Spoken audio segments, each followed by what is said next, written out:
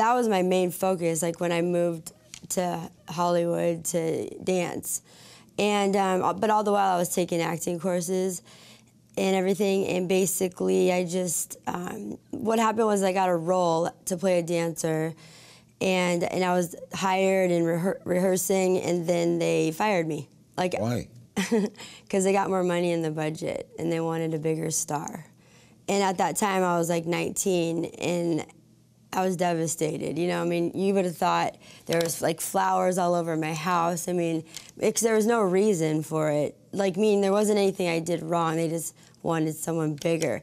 That's when I learned about like the politics, sort of about crunching numbers, if you will. And that's when I was like, oh yeah, well, I can play guitar and I can write. So that sort of like that really boosted the singing stuff. Stop dancing? I can still dance, but yeah, not like I could. Who got the part? Really? You want to go there?